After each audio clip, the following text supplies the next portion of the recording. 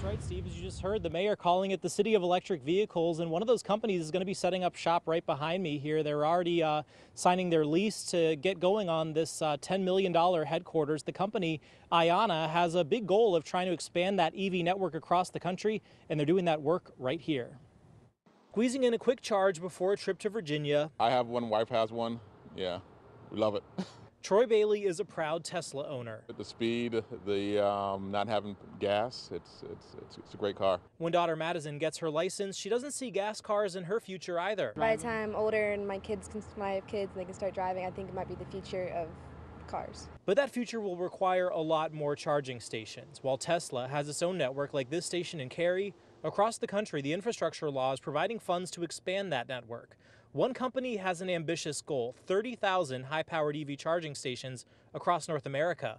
They've gotten Honda, Hyundai, Mercedes, BMW, and GM, among others, on board.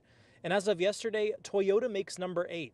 And they're planning to do it all based out of this complex off Alexander in Durham. They have their lease signed and they are building out their space. They are moving full speed ahead. The Durham Chamber of Commerce says being the home of the Research Triangle, our low cost of living and focus on education make it an easy sell for a new and fast-growing industry. A city that's growing like ours and a region that's growing like ours, there's a lot of opportunity for new ways of thinking and really great universities here to help bring them the talent they need. Durham Mayor Leo Williams says with other companies like ChemPower also setting up shop, our city's reputation precedes itself, and now it's about reaping the benefits for local workers. We've done our part. We've made sure that our community is attractive. And, you know, while we're talking about electric charge stations, the real story is we're getting more jobs. We're getting more jobs that pay a really good wage. As the Bull City charges into the fast lane. But now we're the city of a lot more things. You know, the city of medicine, city of champions, city of sciences, the city now of electric vehicles.